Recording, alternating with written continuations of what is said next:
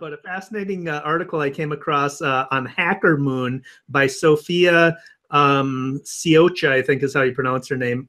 Anyway, it's about Spotify. Do you use Spotify, DL? I do. Do you use Discover Weekly? No, I don't. So Discover Weekly is a weekly feature that Spotify has that recommends, it's their recommendation engine. It recommends songs for you based on your behavior on Spotify and the songs that you listen to and everything. And it is incredibly accurate. It's amazing how accurate it is. Although I haven't used Spotify for a while, and I just got back into it after reading this article and noticed that there's a lot of religious songs on my Discover Weekly. So this past week, it hasn't been a lot, Dave. I don't know. This past week, it hasn't been as accurate, but usually is. And a lot of people comment on, wow, Spotify just knows exactly the type of music I want. There's a reason for that. In this article by Sophia Siocha, it delves into that.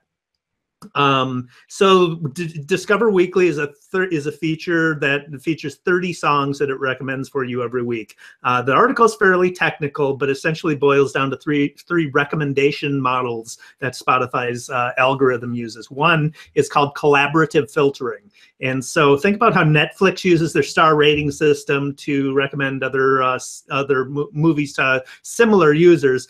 That's an explicit feedback, right? Some people are actually rating movies, and it's an explicit feedback for the rating system. Spotify uses implicit feedback. So they specifically look at the stream counts of tracks we listen to. They also look at streaming data, like whether you save a track to your favorites list or visit a artist page after listening to a song. So BL, if you and I like 3 of the same songs, the collaborative filtering will result in recommending my 4th song to you and your 4th song to me, right? That's so cool. It figures that out. But Spotify does it on a massive basis with massive data sets, right, across all of its users. Another model they use is called natural language processing. You've probably heard of this. This model uses track metadata, so all the metadata associated with an individual song, news articles, blog posts, and other text found around the internet. So Spotify crawls the web and is looking for blog posts and other reviews about music, about songs, about figures, and it understands what people are saying about those songs or those artists, specifically what adjectives and language is frequently used in the song in the copy, and which other artists are associated with it. So it's using semantic evaluation to determine what is related to that song or that artist.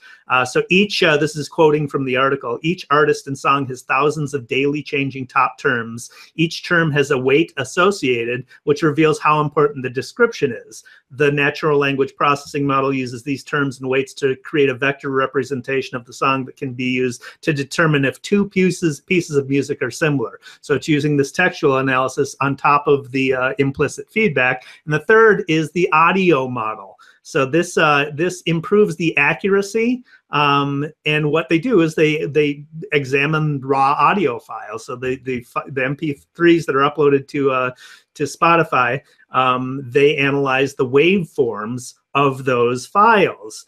They do this using convolutional neural networks. These are networks that, it's basically the same technology behind facial recognition, but in Spotify's case, they've modified it to examine audio data instead of pixels. So the neural network spits out an understanding of the song, which includes characteristics of the song, like time signature, key, mode, tempo, loudness, and it can compare that to other songs to understand how those songs are similar. And so this helps in discovering new songs from new artists that haven't had all the other stuff associated with. Right. So understanding Spotify's recommendation system can help musicians obviously optimize their own content for discovery, but also it's a good article to read for understanding how we might prepare for optimizing the next wave of content, which is going to be audio.